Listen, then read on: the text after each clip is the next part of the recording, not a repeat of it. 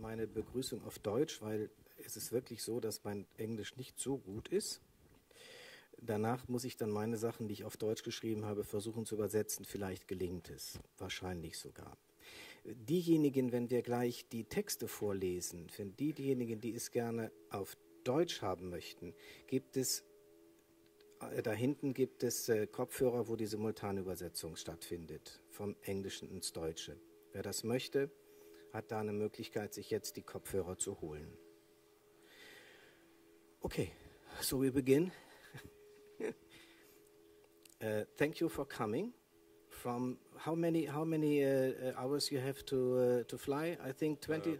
35 hours for me. 35 hours. No, 35. Ah. Yeah. Hi. Yeah, that's enough, huh? And you also? Okay. This is Tina Makereti. This is Eleanor Catton, young writers. And this is Bill Manhire. Old writer. Yeah. And he's the editor of the short stories, Ein anderes Land. It's in English, Another Land. Mm-hmm. And the short stories you choose, these are from 1965 to 2011. Yeah. And why are you not choose short stories before? Well, the original book that this one is based on begins with Catherine Mansfield and goes right through to the present. But the publishers, the German publishers, were very keen to have something that represented the contemporary world of New Zealand writing much more vigorously and richly. And so we decided that we could drop the first half of the New Zealand book, which is called Some Other Country in English, and then we could expand the second half. Yeah. So that's what happened. So that means the original is more than the German can read. I think if we'd put everything in, it would have been 600 pages long and too heavy to take around, you know. Yeah. But I think German people would like to read 600 pages because we have novels that are so big. Well, we'll have to speak to the publisher very firmly. Yeah. Okay. Yeah. Okay. You are a writer too? But poetry, not poetry. Really fiction. Yeah. Poetry. Yeah. Is poetry very appreciated in New Zealand? Yeah, I think it is. I mean, it doesn't have a huge audience, as poetry doesn't have a huge audience anywhere, but New Zealanders seem to be very, very good at it, I think. And we have a poet laureate who is appointed every year by the National Library, so there's an official presence for poetry in the country in that sort of way. So no, poetry's pretty good. Yeah. I think. Yes. The short stories you choose, is it representative for the issues you have in New Zealand? I think it's fairly representative. These two might have a better sense. But I didn't really choose the stories in terms of what they were about. I mean, there's an element of that, but I think they're chosen more because they're extremely good stories, and you get a range of different attitudes. And some of the stories, as you'll have noticed, are quite dark, and they challenge the whole idea of New Zealand as a tourist paradise. Yeah. But some of them are quite funny as well. So there's a kind of laconic comedy inside the New Zealand character, which sits inside some of these stories too.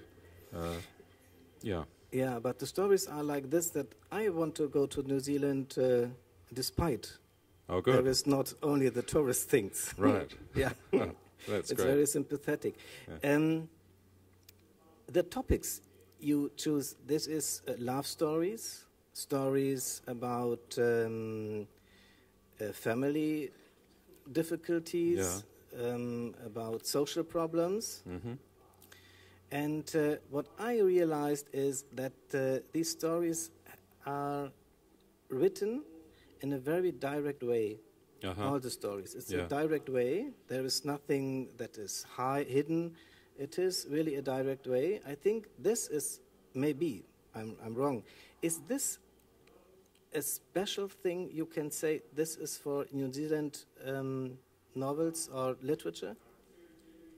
Oh, maybe. I think we like to think we don't, in the English phrase, over-egg the pudding, that we don't do things too extravagantly or too richly, that we speak a little bit quietly and a little bit modestly and straightforwardly, and what you see is what you get, and all that sort of thing. Yeah. So I suppose the stories match that sense of the New Zealand character quite well.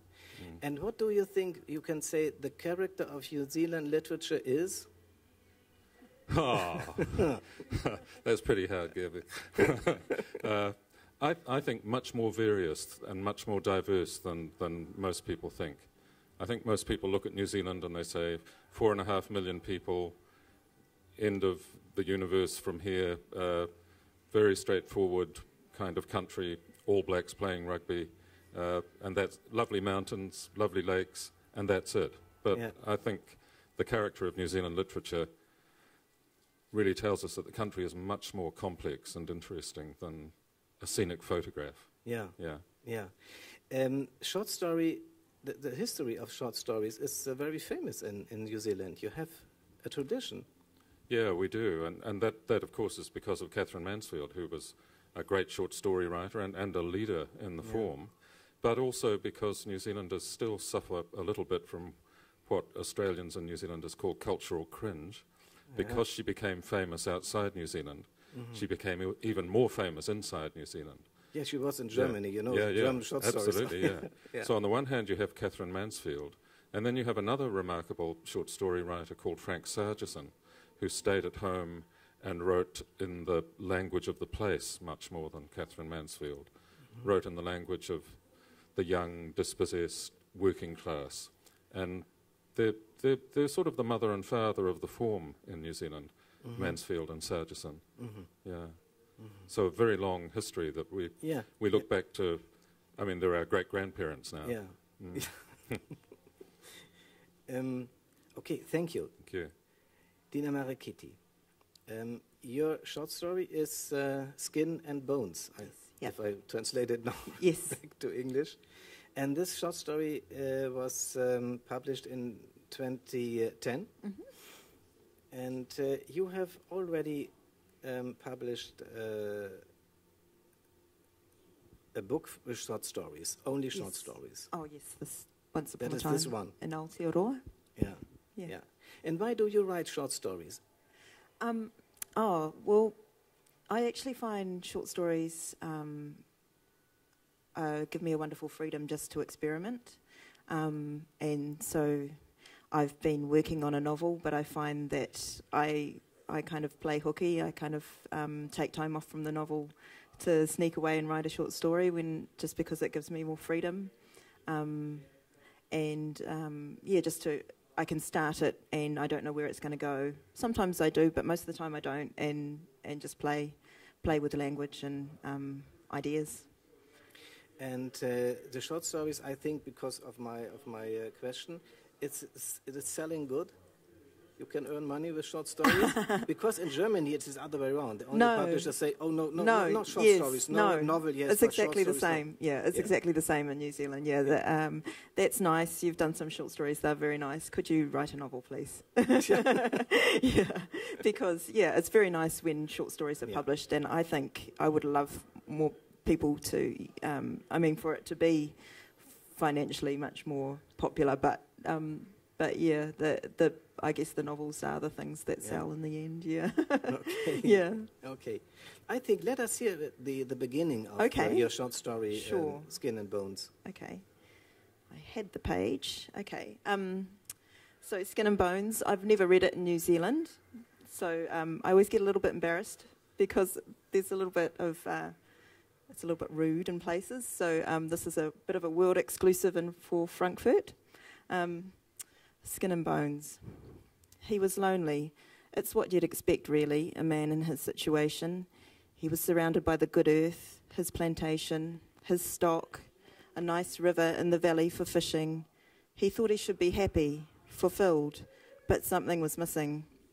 It was spring. He went about the place tilling and planting, and from time to time he felt an urge. He'd look down and see his own weighty erection and think, what am I supposed to do with this? He worked hard.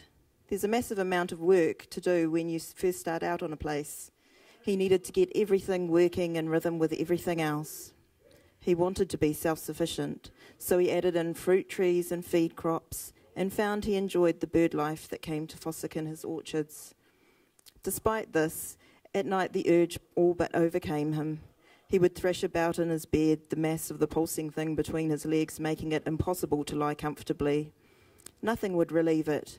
His own desperate fumblings had little effect. He tried dousing it in cold water, strapping it down with bandages. He prayed for relief. Even though there was no one else around, he felt betrayed by his own neediness. When he stopped for a breather and a drink, he no longer surveyed his land proudly as he wiped the sweat from his brow. He frowned. The bird song no longer reached his ears. He saw that the shed needed painting, the weeds needed pulling, and the trees needed fertilizing. He saw that it was not good. There came a day so hot the earth beneath his fingers was warm to touch. He had watered it in preparation for his seedlings, and now he sat and ate his lunch beside it, running his left hand through the dirt as if it was sand on a beach. He was hard again, as he was almost constantly these days. It occurred to him that it would be pleasant to unsheath his penis in the warm, sunlit air. He looked far around himself. Of course, there was no one there. He hadn't seen any of his brothers since they had that fight last winter, during which Tawhiri destroyed several of his crops and crashed into his house, causing the roof to collapse. "Tane, you got to get him back for that," Tu had goaded. "I'll back you up." But he'd rejected Tu's advice, so Tu turned on him as well. The only one he was on speaking terms with at the moment was Rongo, but he lived miles away. His meal finished, he thought, why the heck not, and pulled off his pants. His left hand was still dirty, but rather than cleaning it, he let it be, finding himself even more aroused by the odour of the earth. He stroked himself, but this still felt like his own hands, so he fell to his knees and began moulding the soil into a pleasing shape so that he could lie against it. At the last moment, he made a hollow deep into the mound he had formed, and no longer thinking rationally at all, he inserted himself there. Well, for a man as inexperienced as Tane, this was a revelation. Thank you. Danke.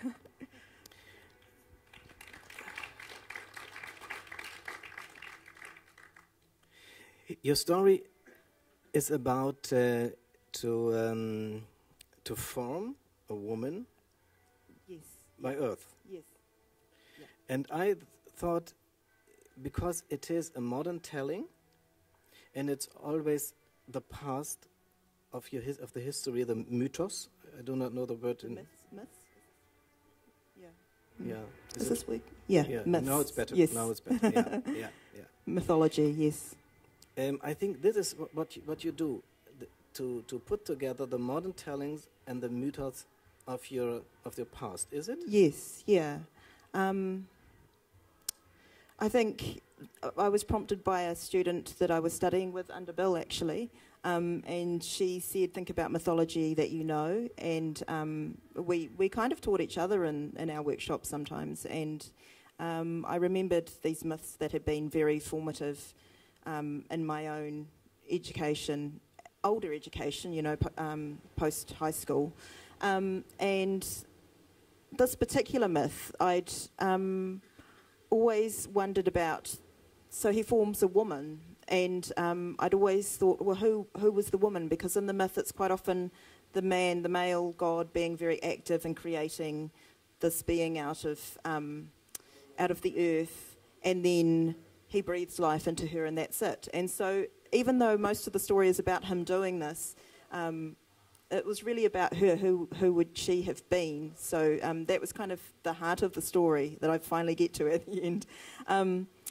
But in that original myth, there's a kind of naivety in the god, in that he doesn't really know what he's doing. And I really like that, because I thought that's what relationships, and when you first kind of form a relationship, that's what that's really like.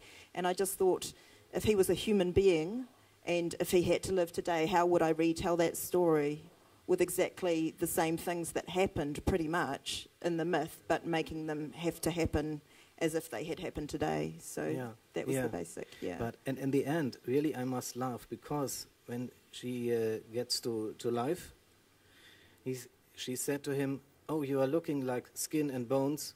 We must have a meal." Yeah, exactly. That's the end of the story. Yeah. It is to make something, to make fun of this a little bit, is it? Well, yes, this idea that she is nothing, and then he creates her and she's something. No, I think she was always there, and so she's a very strong being in the end. Yeah. Yeah. And so his forming her is not so much just a one-sided thing. And when I say that those were the European versions of Māori myths, so that the oral history had been written down by anthropologists or whoever came to write them down, and had written perhaps the story. I don't know what the original oral story would have sounded like when you've got kind of European, settlers or visitors or whatever writing the story in their own kind of, maybe with their own background, their own patriarchy. We have a story in Greek, I think. The mythology. Mm-hmm. Yeah. But there the woman is very, very. What is she? It's only said, "Oh, I'm fine. I love you," like this. Yes. This is the other way around. Yeah. Yeah. So it was kind of my feeling about how women, and particularly Māori women, are. They're not. Yeah. Okay. I look at the time, so we have to change to you. Okay. Thank you, Eleanor Catton. I do not know the title in English. The story, which is in this book. It's got Two Tides. It's called Two Tides. Two Tides, okay. And this Two Tides, it is about a teller, it's a woman teller, and a man, he is named Craig. And they are on the boat of Craig. They ship on the coast, near the coast. And there is an atmosphere where you do not know what will happen. They talking about murders on another ship, and he is a man who likes his freedom in a very special way. Yes. Okay, more I will not say now. Please, you will also read the beginning, I think. Great. Yeah, this story was based on a journey I made with a friend of mine between the two islands of New Zealand, from just north of Wellington in the North Island to the Marlborough Sounds at the top of the south. And the journey itself is quite remarkably treacherous, just because in the strait between the two islands is almost a kind of a battleground for the two oceans. The Pacific Ocean and the Tasman Sea are kind of vying for tidal supremacy in this very narrow channel. And it's quite a dangerous journey, and we made it on his boat, which is just a little 28-foot ketch. It was a very small boat, so it was quite a scary journey, and I ended up turning it into a story, and obviously fictionalising a lot of it. So I'll just read the very beginning.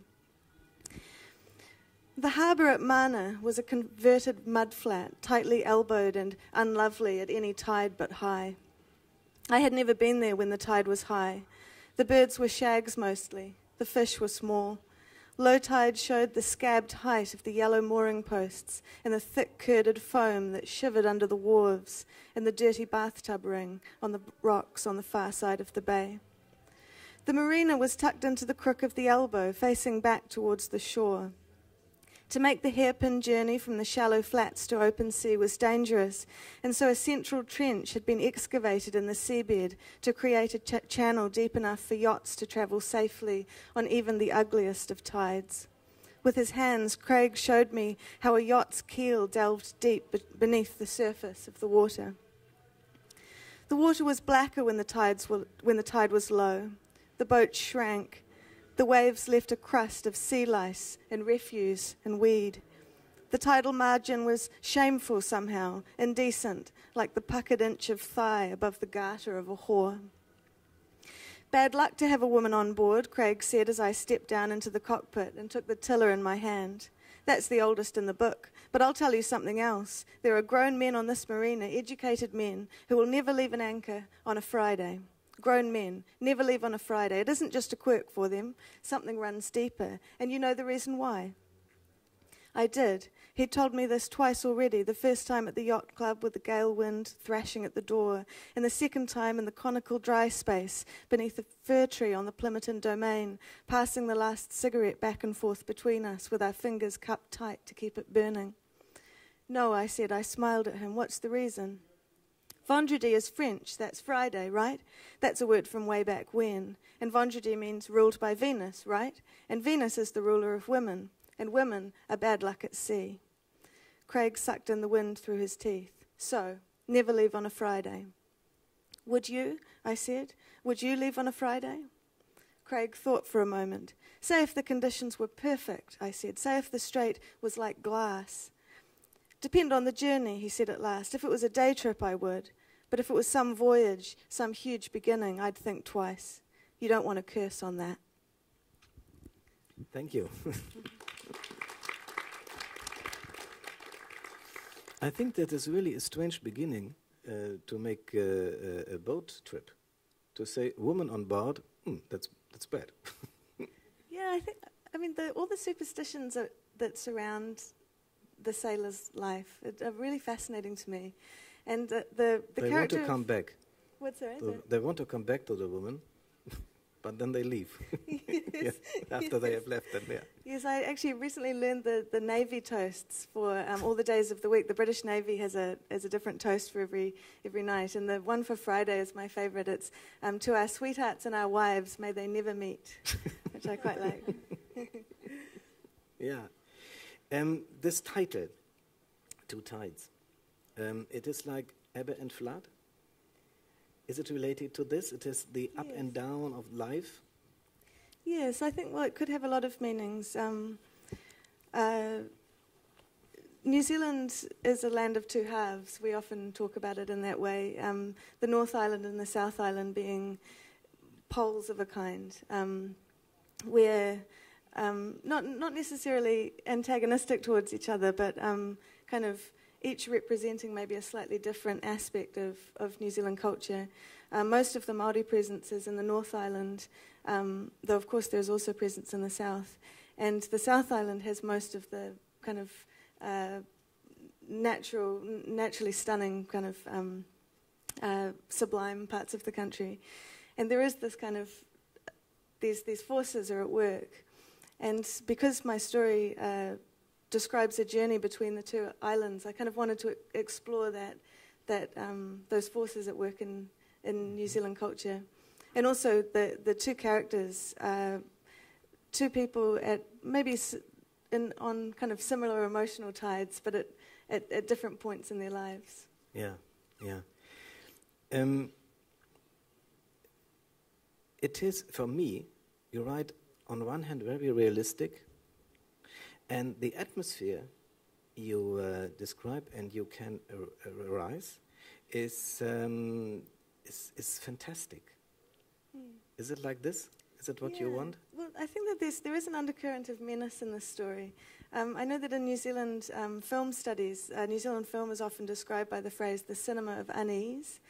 I mean, there's this kind of like dark quality that runs underneath definitely a lot of New Zealand film, and I think a lot of New Zealand fiction as well. The murder that is described in this story is a real murder that took place that occurred in New Zealand. When was that? I think it was, when were the Hope and Smart murders? It was in the 90s, I suppose. And it was a double murder that happened on a boat in the Marlborough Sounds, and really kind of gripped the nation's. I'm not really sure. Like it was very effective. You know, affecting. I mean, the whole country kind of was shaken by these murders. The people were young and partying, and they vanished, and it's presumed that they were murdered and then dropped into the ocean, though the case was never conclusive. And so I was kind of like maybe drawing on that kind of more menacing aspect of the time. Yeah. For me, the end of your story is open. It is the woman is sleeping during the night, and because the anchor is not, not deep enough, I think, and she's sleeping, and then she awake in the morning, and then there are the boats of the rich people around, very silent all, and he said, "Oh yes, maybe that they all slept." And the open end for me in the story is, I do not know what happened during the woman slept. What did he do? I do not know. Oh, I'm not going to tell you. Yeah. Okay. It is impossible, really. We are in time. 30 minutes. That's radio. I told you before. Okay, but I think we start a little bit later. When there is a question, please.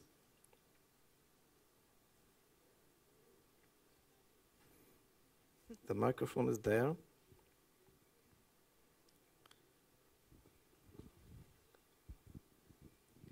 So I've got a question for Tina, and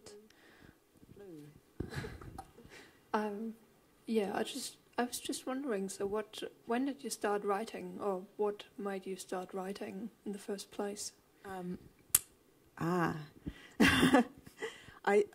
I think I always did a bit, but I probably kidded myself. I didn't really take it seriously.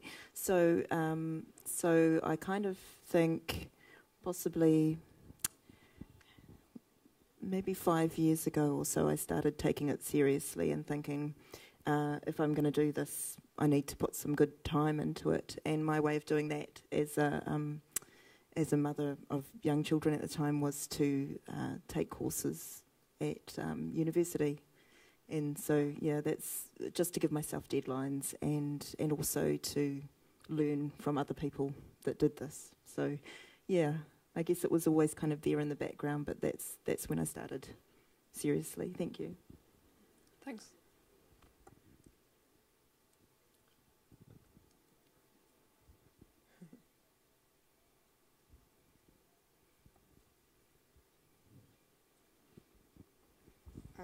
I have another question for Tina.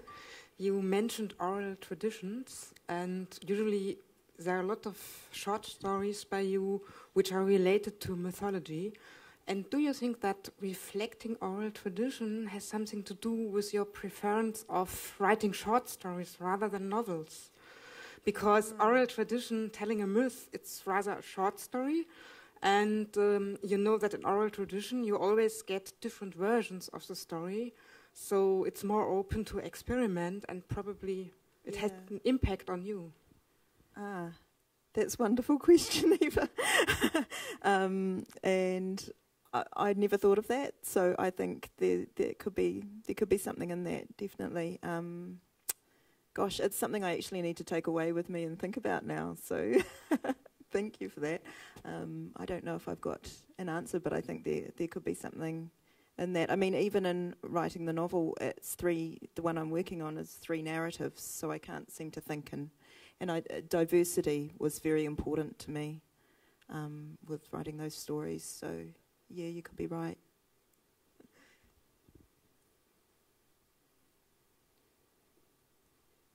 Okay. When there is no more question, I thank Tina, Eleanor, Bill for coming.